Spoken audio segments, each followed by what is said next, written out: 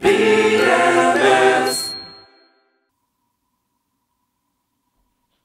Hey, it's me, social justice warrior Jack Douglas. You may think that being a world-famous internet star is glamorous, right? Wrong. People send me mean, nasty, hateful comments every single day.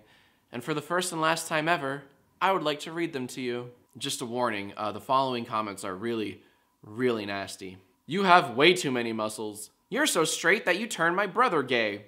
And by brother, I mean me. I am now gay for you. It's so fucking mean. You can't sing without making my heart smile, and I hate that. Your videos are so addicting that I can't get any work done. Fuck you, Jake. What did I ever do to you, man? You're so clean. How many showers a day you take? Water waster. If your chest hair were any manlier, Gaston himself would sue. I got a family, man, come on. Your girlfriend is obviously fake. There's no way someone can be that pretty. Make fun of me all you want, but leave my girlfriend out of it, haters. You don't even have 2 million subs, LMAO. You deserve 1 billion. Nothing brings my family together like one of your videos. I hate my family, you dick.